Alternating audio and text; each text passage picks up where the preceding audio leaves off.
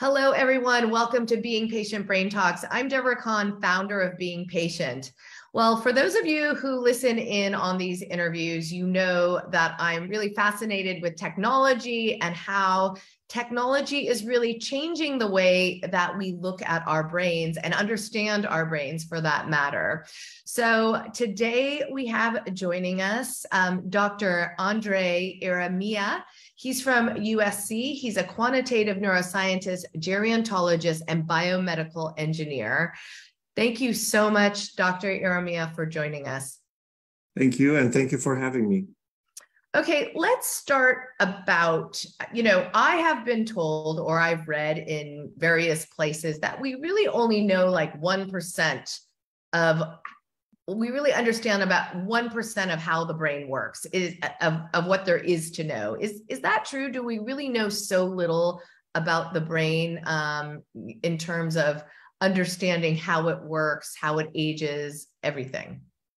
Well, it's interesting because there's been such tremendous progress in the past few decades. And in some ways, we know quite a lot. We know a lot about the organization of the brain. We know about the areas of the brain that are affected by Alzheimer's disease and by aging. And we know a lot about the processes that take place in the brain that give rise to mental health disease or to other neurodegenerative diseases. But you're right, there is a lot that remains to be explored and that remains to be discovered. And we're happy to be at that frontier. Okay, so your lab is really looking at how to use artificial intelligence to really understand how our brains are aging. So let's just back up first and say, I want to hear about the AI, but first, how much can imaging tell us about our brains? I mean, MRIs, there's different ways of imaging from MRIs to PET scans. Not everyone's able to get a PET scan. So let's just talk about that earlier stage. People are a bit worried about their memory. They may be getting a cognitive assessment and an MRI for that matter. What can you see in our brains to tell us how old they are in terms of an image? So it's quite remarkable that multimodal imaging, so imaging the brain using more than one modality, such as MRI or CT or PET, can reveal a tremendous amount about how our brains are aging. And there's been a lot of research in the past several years and several decades to integrate these techniques and help us to understand how our brains might be aging in ways that can predict our risk for disease. So it's actually quite interesting that with MRI, you can map some very subtle features of the brain that can reveal the extent of atrophy, so the extent of shrinking of certain parts of the brain with some functional techniques like PET and other techniques. You can image the activity of the brain and get insight into whether there are deficits of brain activity that could be reflective of Alzheimer's disease processes. And this is one of the reasons why MRI and PET and these other imaging techniques have really taken hold of the medical field in ways that help clinicians to identify and to diagnose persons with cognitive impairment, including Alzheimer's. What does an aging brain look like through imaging? Do we all kind of age, as we physically age, we get wrinkles, our hair turns gray. What does an aging brain look like? Does everybody's brain age in the same way? So in the aging brain, typically we see commonalities across most people. We see a phenomenon called atrophy, which means the shrinking of the brain matter. And we also see something called ventricular enlargement. And the ventricles are these fluid-filled structures in our brains that dilate with age as our brains shrink. So these and other features of brain aging are very apparent throughout most people. However, there are also abnormal patterns of aging that may be seen in mostly persons with disease.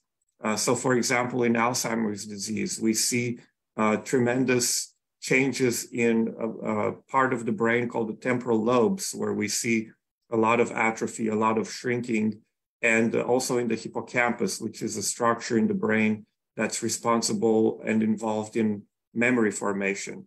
So there are patterns in the brain, in the aging brain, that can tell us a lot about the type of disease processes. And this is something that we've been trying to leverage as we developed our approach to estimate brain age. Okay, so you're now using artificial intelligence to determine how brains are aging. What have you found out? Well, what we found out is actually quite interesting. First of all, we found that there are different patterns of aging that are quite subtle, that are different in men versus women. So men's and women's brains age somewhat differently. And although there had been research on this before, we were able to identify using our AI approach some patterns that are very subtle and that we could map across the whole brain, and that we could then use to understand these sex differences better. So that's one thing we learned. Another thing we learned is that in Alzheimer's disease, there is, as you know, a difference in risk between men and women in the risk of Alzheimer's. Females are at higher risk for Alzheimer's, and it's not yet clear why. And using this AI tool, again, based on our work to understand differences in brain aging across the sexes, we also noticed that some of these differences are actually based on differences in sex that translate into differences in aging patterns between the sexes that lead to Alzheimer's disease. So it seems that part of the reason Alzheimer's is more frequent in females is perhaps based on the fact that the female brain ages a bit differently from the male brain. So we found that very interesting. That's really interesting. What did you see? When you say they age differently, women age differently than men in terms of their brains, what did that look like? Well, there is a very interesting phenomenon called laterality in the brain. In other words, certain brain functions are relying more heavily on one side of the brain, say the left side, compared to the right side. And the fact that we are, for example, left-handed or right-handed is based on this kind of laterality. And what we notice is that some of the patterns of aging and differences between men and women are due to this phenomenon of laterality. And for example, what we saw is that the dominant hemisphere, so in other words, the hemisphere that's usually larger in a person, depending on whether they are left-handed or right-handed, is actually atrophying slower in one sex versus the other. The subdominant hemisphere, in other words, the part of the brain that's not being used as much, is actually more vulnerable to aging in men, but not in women. So there is this very interesting laterality effect that seems to be mediated by sex. And so it's a very interesting new finding on the aging of the brain. So did that mean, though, that women's brains, their more dominant side would age faster, or it's just their less dominant side didn't age as fast as men's? It's the latter. So the subdominant hemisphere of the brain will age a bit slower in women than it does in men. So men are a bit more vulnerable to these laterality effects. And if you think of the adage, if you don't use it, you lose it, that applies to the brain as well. And in the case of brain aging, it applies particularly to men because the subdominant hemisphere seems to be aging faster than in females. Which is counterintuitive to the fact that more women than men get Alzheimer's. So it's interesting to see. So maybe our brains look like they're aging faster, but you can't compare that to cognition. Is that possible? Well, there are certain functions that we have examined. So we have looked at how the patterns of aging in the brain relate to patterns of cognitive performance. And we found actually that our AI tool was much better able to predict cognitive impairment seen in mild cognitive impairment, for example, and in Alzheimer's disease, much better than the actual chronological age of the person. And so we hope that this tool will be useful in estimating risk for cognitive impairment much earlier than currently possible, because we are relying on identifying patterns of aging, and aging starts very early in our 20s. So then we have a process that takes place across the entire lifespan, and certainly across adulthood. And if we can find these patterns of aging that extend throughout the middle age, that would be a tremendous help in identifying people who might be at higher risk. So you say we start to age in our 20s. Do all brains, I mean, you use the expression, if you use it, you don't lose it. Do all brains have to age? Is that just inevitable? Is it true when people say, oh, my memory's not as good, or, oh, I'm not as quick as I used to be? Is that true? As far as we know, aging is a universal phenomenon in mammals, including humans. However, the rate of aging is very much variable from one person to the next. And in fact, that's one of the facts that was of tremendous help to us as we developed this AI tool, because we relied on these differences in the pace of aging across individuals. And we see how interesting it is to look at these differences and to identify the patient-specific profile of aging. And so, for example, with healthy diet and plenty of exercise, the brain ages a bit slower. There are populations out there where, in fact, they're getting so much exercise that their brains age very slowly. On the other hand, there are groups that have brains that age much faster. For example, in alcoholism or drug abuse, the brain is aging much faster. In obesity, the rates of brain shrinking are faster as well. So when we have conditions like obesity, alcoholism, drug abuse, is that reversible in our brains? Because those are caused not by just our natural biology, but they actually are caused by, for a reason. So can we reverse aging, I guess I'm asking, when in those types of cases? Well, the brain turns out to have a remarkable capacity for bouncing back. And there's been research suggesting that if these toxic habits are discontinued, the brain can gain some of its previously lost functions and recover to some extent. Now, some of the damage may very well be permanent, depending from looking from case to case.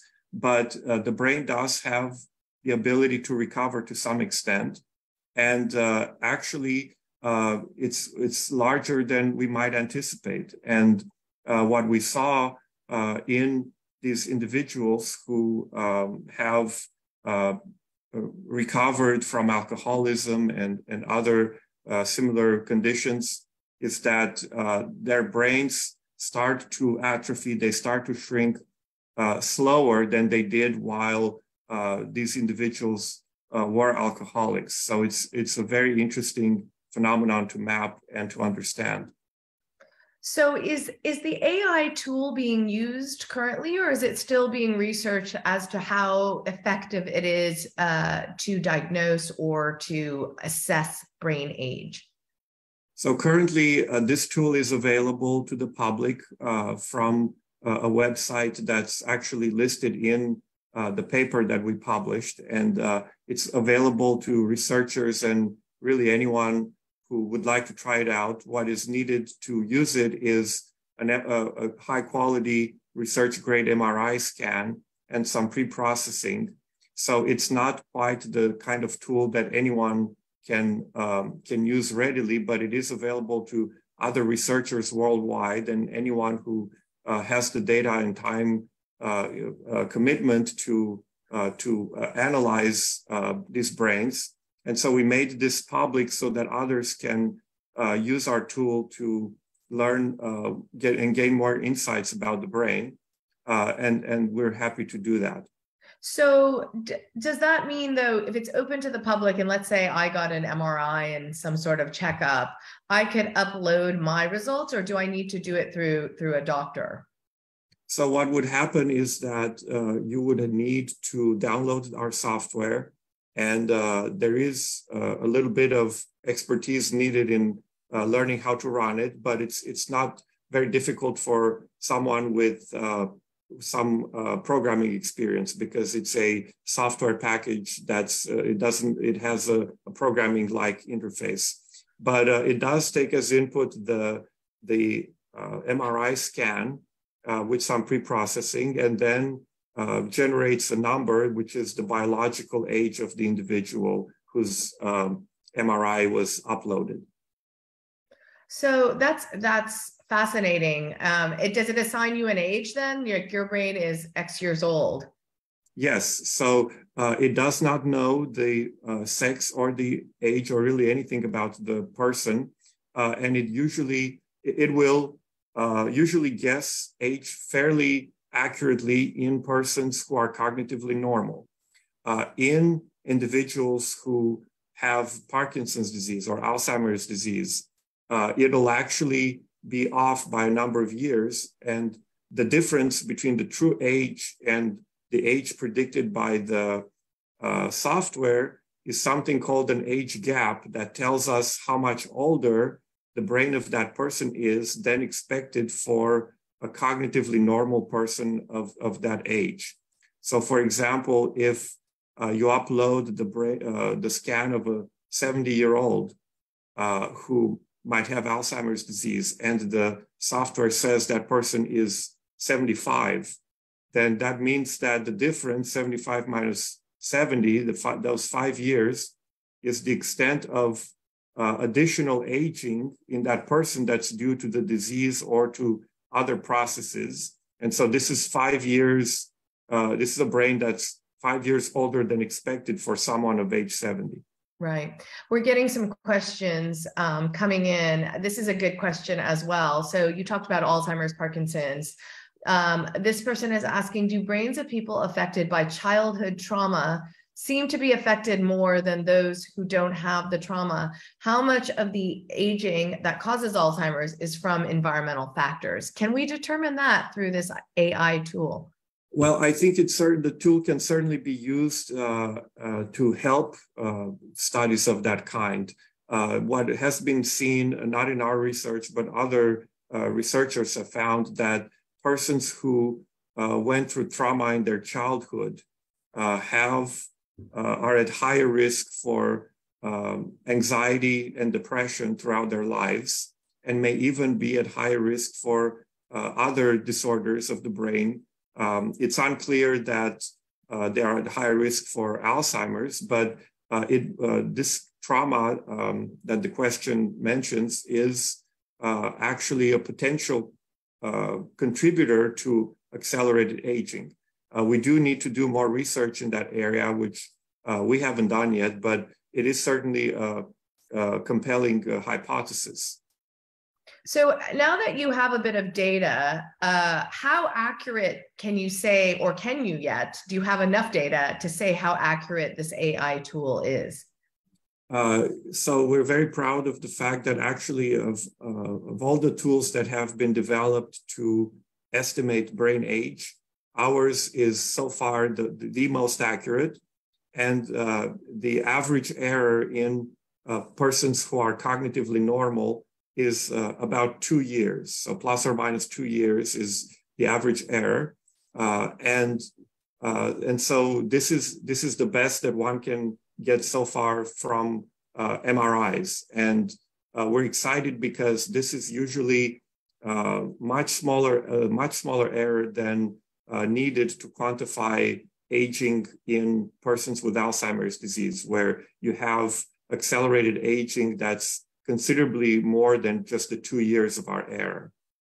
So, Dr. Irimia, can you tell us what the site is? Because I'm sure people will want to know, and we can have my producer Katie can put it into the chat. What is the website? Sure. So I can bring it up here and post it put it in the chat. I'll just need a minute to open the paper and copy it. Okay, no problem. And then we can post it in the chat. But as you're talking, I'm thinking about not only diagnosis in that early stage. I mean, for those of us who have loved ones with Alzheimer's, my mom, is entering a later stage of Alzheimer's. Would we be able to understand where she's at within the defined stages of Alzheimer's? Would this help us say, okay, now she's entering stage 6 or 7 according to her brain age?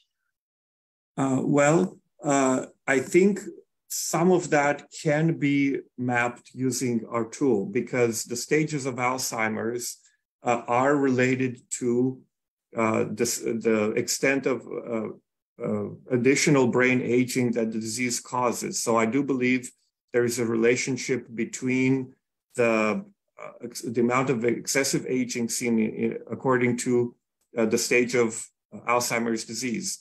Now, there is also the question of how the brain ages that we predict are related to the cognitive impairment extent and severity of the person. And what our study has shown is actually that we have very good agreement, especially in certain cognitive tests and pertaining to certain aspects of cognition, we have excellent agreement between our predicted brain ages and the stage of Alzheimer's in these individuals. However, we do need to be careful because there is a lot of heterogeneity in this group, and so we do need to do more studies on that. And so we cannot always say with confidence that in any single individuals or that in every single individual, the software will capture things as well as on average. Okay, and I just got that link, and Katie will put it in our talk messages so other people can get it. What about predicting or understanding different types of dementia through this tool? Would that be helpful? I mean, we know misdiagnosis is a huge problem. People are often diagnosed with Alzheimer's when it's not Alzheimer's, it's another type of dementia, Lewy body, for example. Could this help us or help doctors understand really what type of dementia their patients are facing? I think that for differential diagnosis, this tool is probably not as helpful, partly because we're using MRIs, and from MRIs alone, it is rarely possible to do very accurate differential diagnosis of Alzheimer's versus frontotemporal dementias or dementia with Lewy bodies and so forth. Usually that kind of differential diagnosis has to involve a more comprehensive imaging and medical examination of the patient. So even